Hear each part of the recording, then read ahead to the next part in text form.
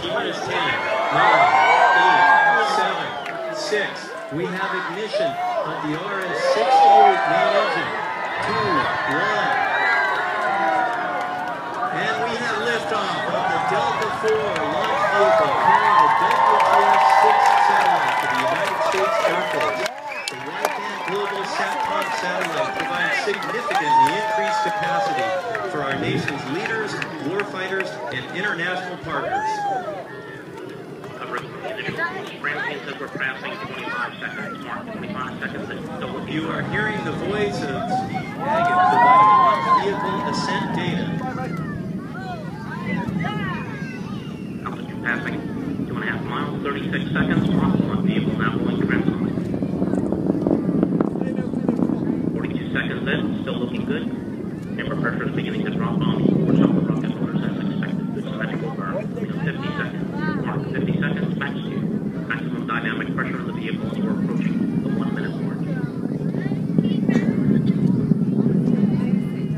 Mark 1 minute into the flight. Altitude now 7.7 nautical miles. Velocity 2,998 feet per second. 5 miles downrange. Coming up 1 minute 10 seconds. 1 minute 10 seconds. Chamber pressure holding solid in the first stage. 1 minute 15 seconds. Second stage systems coming online. Hydrogen supply valve is now open in the vehicle. 1 minute 25 seconds. Standing by for solid rocket motor burnout just a few seconds from now.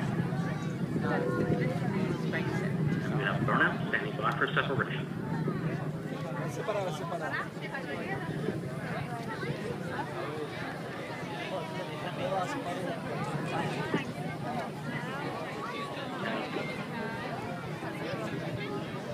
Separation. With the boosters. 1 minute 54 seconds of the flight. The Delta vehicle now only weighs 1/2 of what it did at launch 2 minutes ago, starting down at the rate of 1,850 pounds per second.